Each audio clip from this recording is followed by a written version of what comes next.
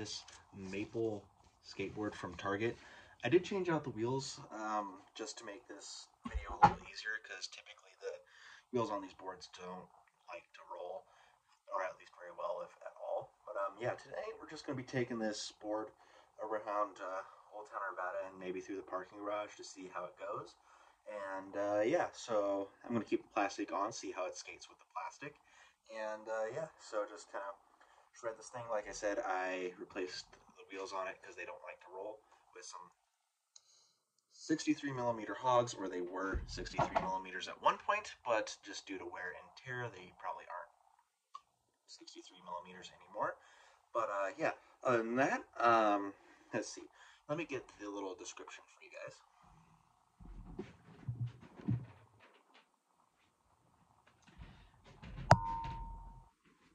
So this is a 31-inch Master Series.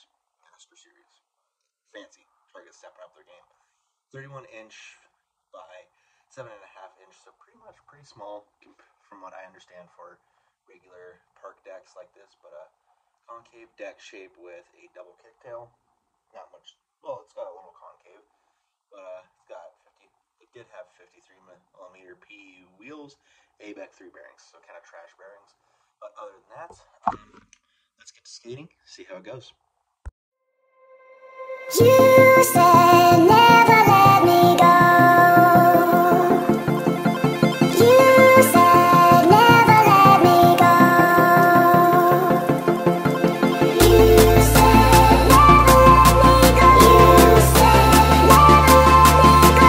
You said never let me go. You said never let me go.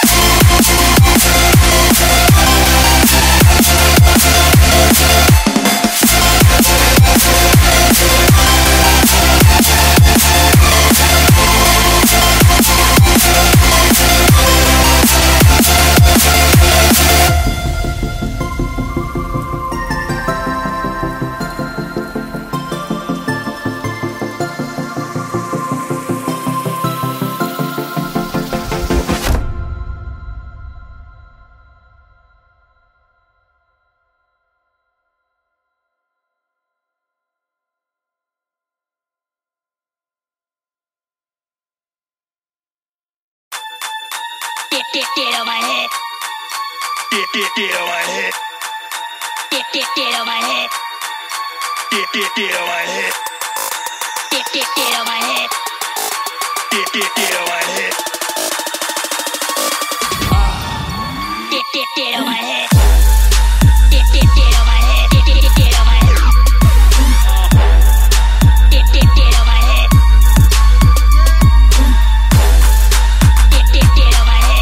Get on my head. Alright guys, so this board definitely performed a lot better, especially with the hacked wheels, but for the most part the trucks actually turned a lot better than I expected them to. I just left the plastic on, as you guys kind of already knew, but definitely pretty solid little board for 30 bucks at Target. But I feel like Target boards are always slightly better than what Walmart produces. And yeah, other than that, for the most part, deck is a little flexy, but not too terrible. But for the most part, I definitely feel like this would be a good beginner board if you threw some better wheels on it. But other than that, like, comment, and subscribe. See you guys next video.